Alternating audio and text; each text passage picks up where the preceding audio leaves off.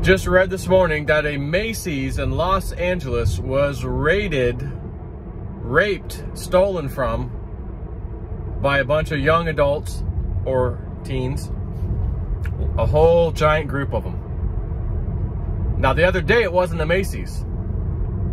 This morning, the news is it was a Macy's. Well, this is a new one. Macy's this time. Oh, what was that David Wilkerson prophecy again? A Macy's would be looted and raped and pillaged.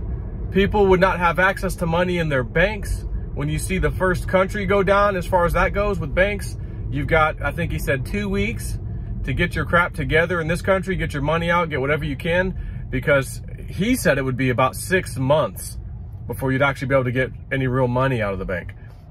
Now, granted, with my dream, that means, you know, that I told you about a million times now, $50 a day, you will be able to withdraw some money here and there. But I'm going back and I see this, I go, oh my God, that's the guy's prophecy. Now, he said he was in New York at a Macy's. And it might just be the way they gave it, you know, God or whatever gave it to him.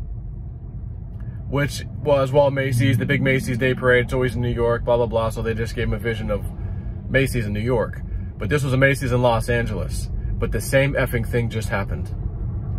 And even in his prophecy, he says, go look it up, something like young adults, teenagers, young kid, whatever, looting the store, pillaging everything.